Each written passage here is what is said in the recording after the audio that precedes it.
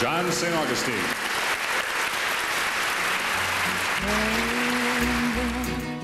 Dreams that you dare to dream really do come true.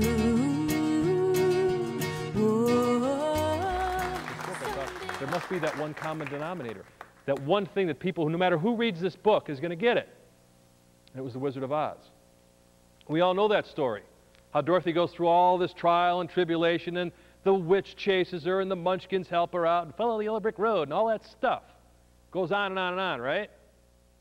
But I came to a startling conclusion. At some point in our lives, in your life and in my life, we're all Dorothy. All of us are Dorothy. Something happens to us. Something's taken away from us. We lose something. Maybe it's a divorce. Maybe somebody dies. Maybe we have to move. Maybe it's an accident or a bankruptcy or a job loss, whatever. Elmira Gulch shows up in your life a lot of ways.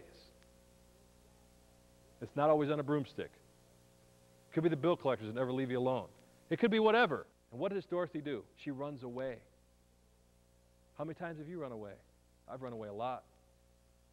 We run away thinking that it'll make it better. We run away from a relationship that was killing us and go to one just like it.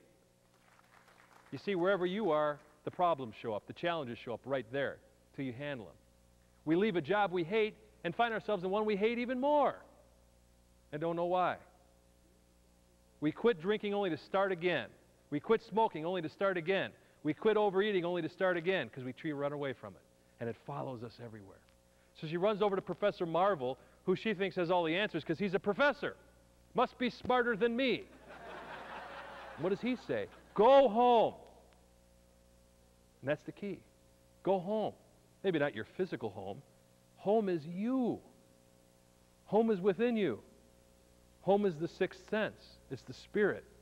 It's what guides you. That's home.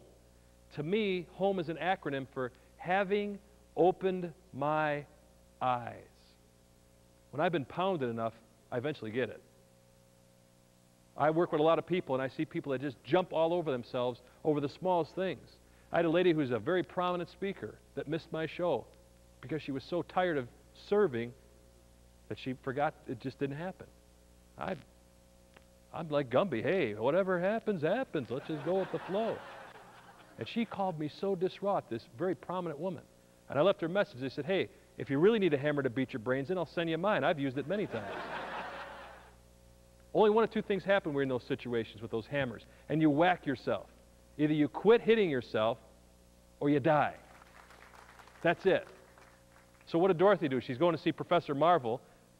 He says, go home.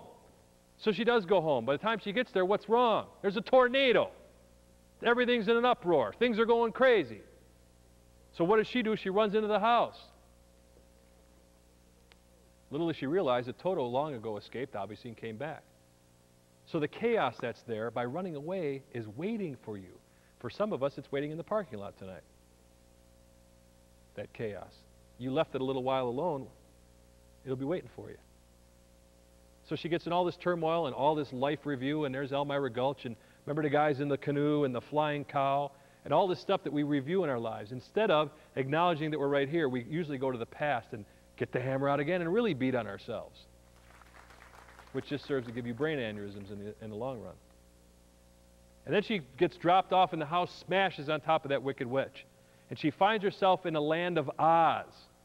And all of a sudden, the movie's not black and white anymore, it's color. Wow.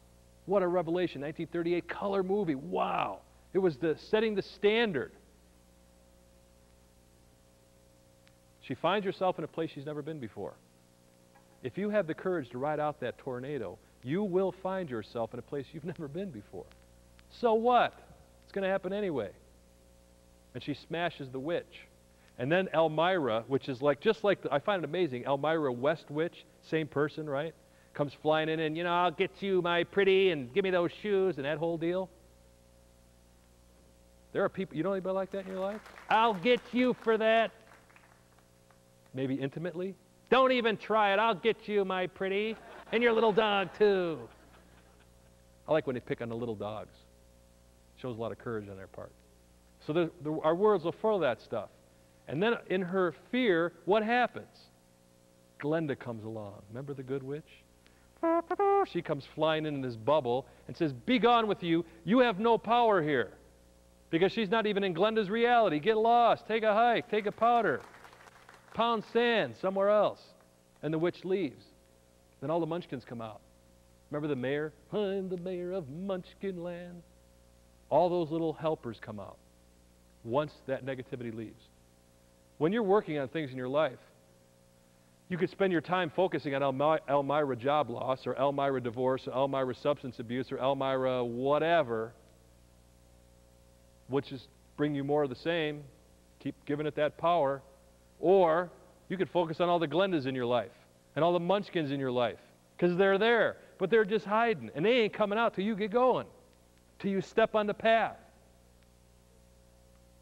Remember when she started walking in that movie, and the yellow brick road started out as a tiny bit of yellow? Just the slightest bit.